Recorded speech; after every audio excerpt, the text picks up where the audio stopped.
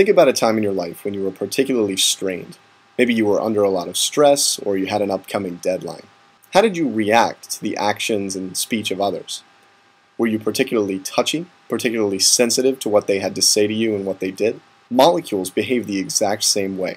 In other words, when a molecule is placed under strain, it tends to be more reactive than when it's in an unstrained, more stable state.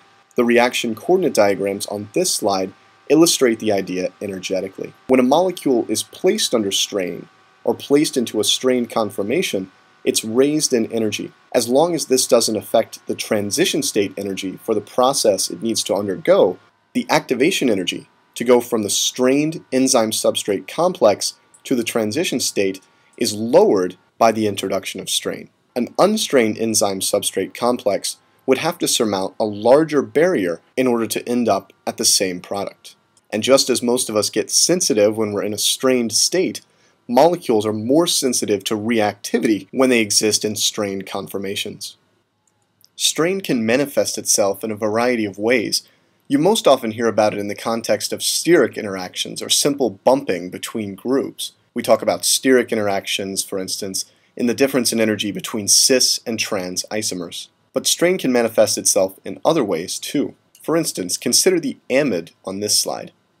The amide in this state in the upper left exhibits rather low electrophilicity because the carbonyl pi star, which is the LUMO of this amide, is receiving electron density from the nitrogen lone pair in an N to pi star type interaction.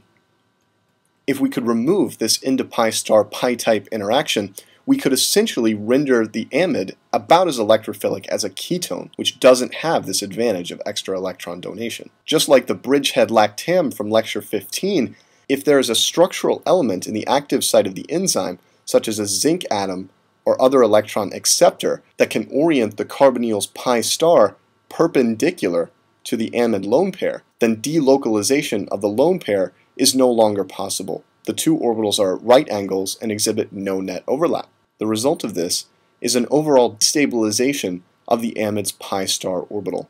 It's more able to accept electrons from a nucleophile, such as water. The key intermediate here is the strained conformation of the amide when it's complex to the zinc atom in the active site of the enzyme. That zinc atom is held in place probably by electron donating residues in the active site, and it forces the carbon-oxygen double bond to exist parallel to the amide lone pair.